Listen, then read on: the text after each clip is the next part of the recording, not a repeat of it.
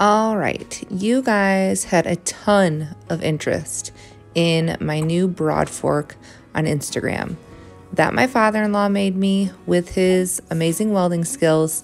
So I thought I would just make a video here with all of the details. And if you watch till the end, I'll put up a screen summary of all of the measurements so that if you want to just screenshot it to save it for later, you can. But here's a little overview of the general idea of what it looks like. And I even brought my tape measure out here with me to get exact widths of each little thing for you guys. So here we go. Starting with the base of it. The base was 27 inches wide, and the two handles, which are going out slightly, were 57 inches, 59-inch total for that piping though.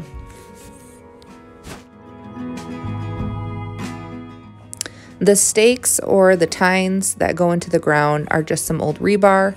Most of them are 3/4 inch. The two on the outsides were 1/2 inch. I'm assuming that's just because that's what he had. He uses a lot of reclaimed or scrounged metal for his projects, so that works for me.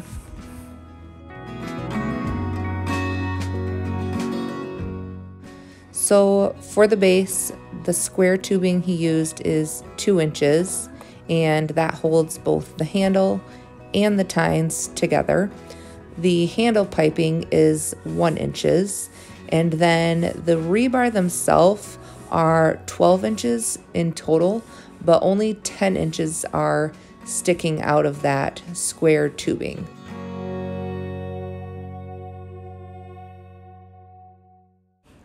He also did grind down the points of the rebar just to make it go into the ground a little bit easier.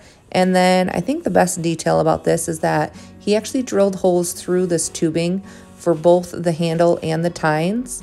So that way they're a little bit, well, a lot of bit stronger. So you can kind of see where he attached them there. But now let's do the true test and see how it works.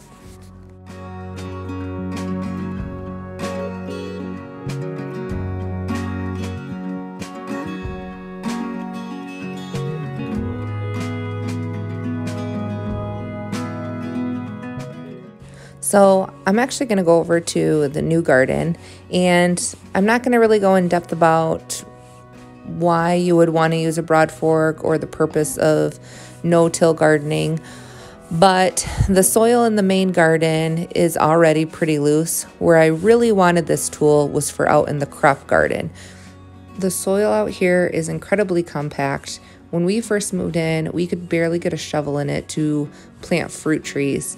And that's just due to being commercially farmed for many, many decades, being overly tilled, and also just having semis regularly driving on it for harvest time. So as you can see, it's not sinking in quite as easily over here, even though the soil is really wet right now, which makes it looser. But I am able to get it completely in, which is super exciting. And this is going to be an awesome tool to just loosen the soil a little bit without completely changing the soil structure, which is very exciting. And I am so thankful that he made this for me because I think it's going to be a game changer. And I have some potatoes that need to get planted out here soon, so I got to start prepping.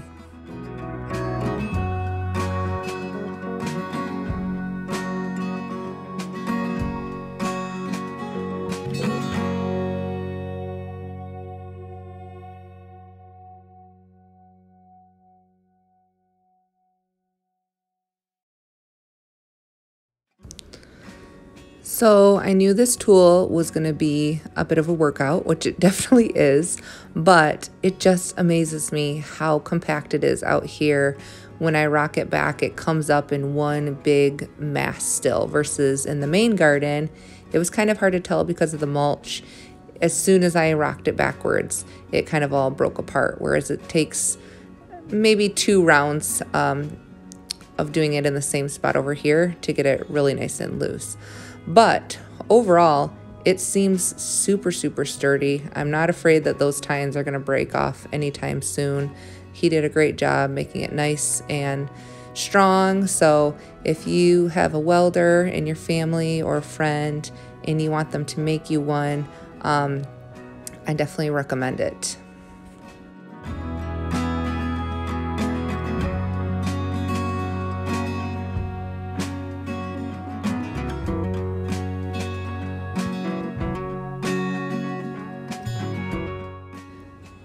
I will say the other thing that I love about this that he did, and I didn't ask him to do this, was he painted it what I would call can't lose it in the yard red, which is definitely necessary on a farm with lots of children because it's very easy to lose tools, especially tools like this that, you know, are probably going to get played with. So keep that in mind if you decide to make one. Make it a bright color so that you don't lose it because it's just black or gray piping.